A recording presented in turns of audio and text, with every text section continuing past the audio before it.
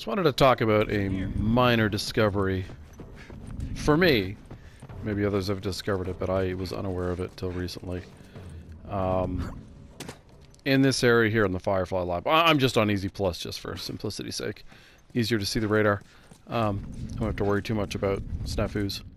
So there are 8 guys, 8 soldiers in this area.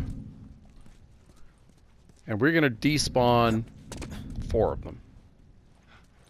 So we leave this zone. And we're going to dispose of the guys on this side. It doesn't matter how you dispose of them. I'm going to dispose of them this way, but I think any which way you feel like it is more than fine. There we go. And they're all gone.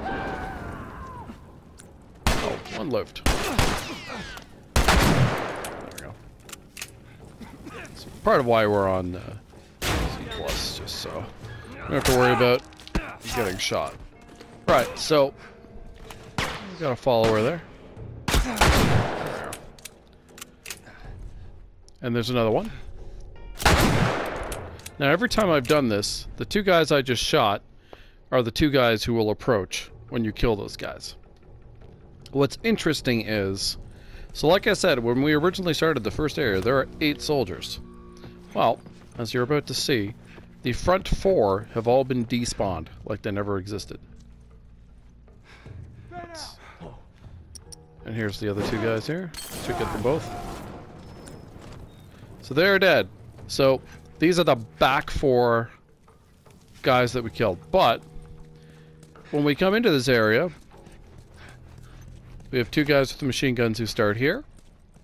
And there's the 2 guys in the hallway. And they just don't exist anymore. They've been despawned.